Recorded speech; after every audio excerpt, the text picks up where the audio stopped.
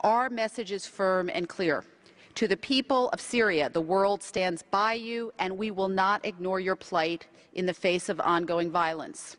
To the Syrian government, the time has come to end the flagrant violations of the human rights of your people and to step aside so that Syria can transition peacefully and democratically.